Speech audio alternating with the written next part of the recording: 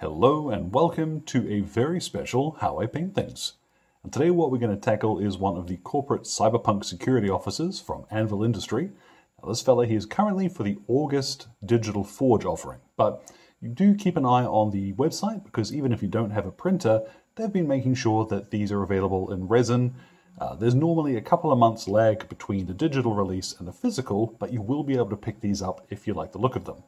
Now, lots of cyberpunk games and even some modern ones, you're going to want something that looks like corporate security or police officers or something to fill in as your NPCs or bad guys. This fella here, I might have been playing a lot of Payday 2 recently. Anyhow, all of the paints will be listed in the description below. Let's get started. So once your miniature is cleaned up and assembled, first thing to do is to prime him. And for this guy, I've used a spray of Ultramarine blue from the Army Painter. And it's a really nice medium blue. It's a bit lighter than what McCrag blue will give you. Honestly, the difference between them is mostly cosmetic. I'd suggest if you like McCrag blue or you have it, you can just paint a coat or two of ultramarine blue over the top. I like the lighter color for what we're going to do. You may see as well that there is a slight shine to this primer. It's got a fairly slick surface. Now, if you don't like that, what you can do is just to hit this with a really quick matte varnish. Give it a little bit of texture, a bit of grip for the paint. But for what I'm going to be using, I don't think it's going to matter. But as a matter of preference, that's the way to fix that. But we are going to start by making that blue a little more interesting. So what I have here, this is Etherium Blue, one of the dry paints from Citadel. And I'm using one of the Army Painter small dry brushes here. I just like the wedge tip. What I'm going to do is very lightly flick along areas of detail where I want a little bit more visual interest. So creases in his clothing and such like that. I'm not worried if I hit his armor. We are, of course, going to paint that a different color later. So you can really be quite generous with this. And yeah, just pick out all of the blue. You might see straight away why I wasn't really fussed about applying a varnish, because the little bitty texture that we get from the dry brush is actually going to help for all of the other base coats that are going on over top. And it's going to add a little bit of visual interest to our blue. But in order to bring that together and make sure it's not quite so stark, what I'm going to do is apply a little Drakenhof Nightshade. Now this is the old stuff. I don't know what the new stuff is like. I haven't got it yet. So it's probably more or less the same. What I'm going to do is cruise over the entire miniature. And yeah, Drakenhof Nightshade. You'll see it brings in the blue, makes it a little more subtle, and adds plenty of shading to our uniform. So once I've applied this, I'll leave that to dry for about half an hour, and then see what we've got. Now that won't take long to dry at all, and when it does, you get a nicely textured uniform. That bittiness that we were worried about actually works really well for making it look a little more like cloth, which, to my mind, brilliant. We'll move on now to painting some white details, because these are going to be easier to cover over with black later on than trying to painstakingly paint around them once they're on. What I have here is Corax White, and some folks really don't get along with this. It does need a little bit of maintenance. You do want to add a little bit of medium and maybe an agitator or two into the pot. But once you've done that, you get a white that covers extremely well. So I'm going to go around the edges of his shoulder pads with this. You'll see why in a second. And on his helmet, I'm going to paint most of it in white. Now we're going to apply a couple of contrast colors to those areas.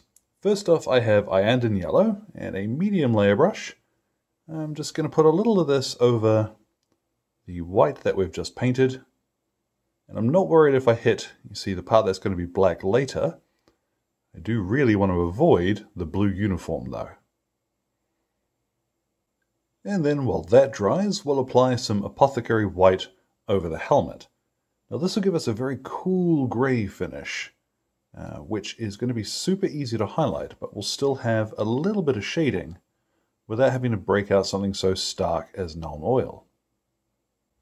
Now at last we're at the point where we can start applying some of the black, and I'm going to do this using two different colors because I want a little bit of variation between the fabric and the metallic parts that we're going to be putting on.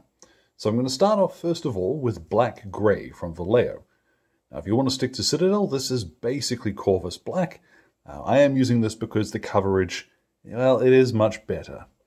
So I'm going to apply this over his boots and his gloves. You'll see it goes on. Oh, nice. Now not only his boots and gloves, but I also painted in some of the straps on this dude using the same method. So you'll see here, for example, on his boots, the straps and buckles I've painted in that black, but I've left the padding underneath the armor plates in blue, and that's going to be important for this step. What I have now, this is Vallejo's Flat Black, and I'm using this for the same reason. That coverage. So I'm using a nice big brush just to quickly lay down the majority of the color on the shield here, but then I'm going to swap to a smaller one to do in the armor plates. And his boots are again going to be a really good example. So I've got that black, a medium layer brush, and I'm just going to paint in the panels, but again, leave that nice soft padded stuff underneath. Now that will take a little bit of doing because there's quite a lot of armor plates on him, but suddenly he doesn't look like quite such a joke.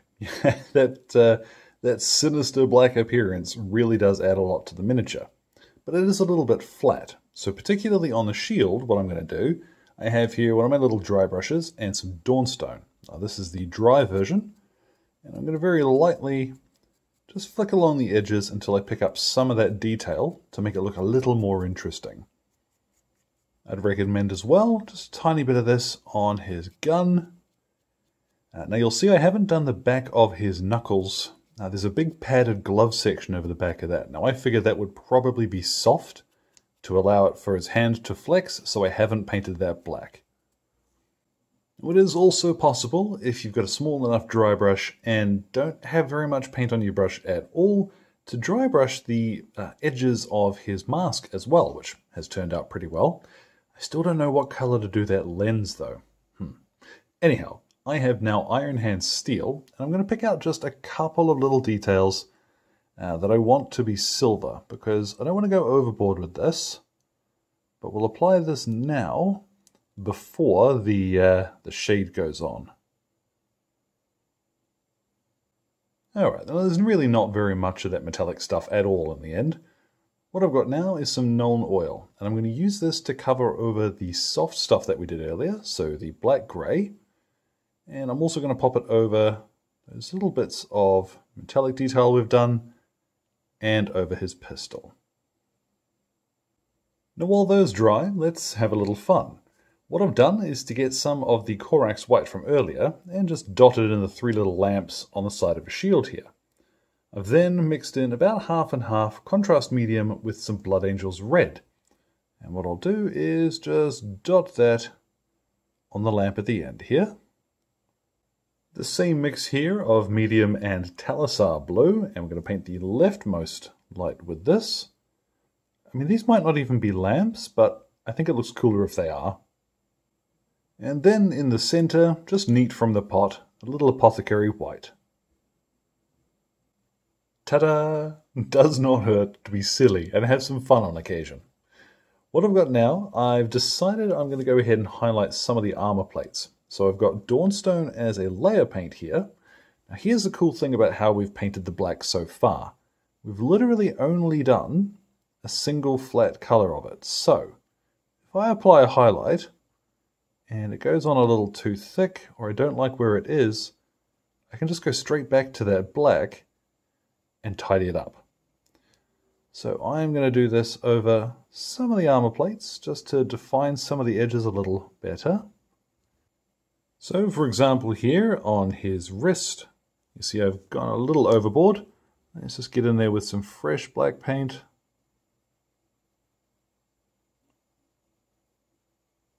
And our highlight is perfect. Now particularly on the pouches on his waist, you might want to do something similar to make them a little brighter. So I have here Storm Vermin Fur, which is a good sort of off black, soft, leathery color.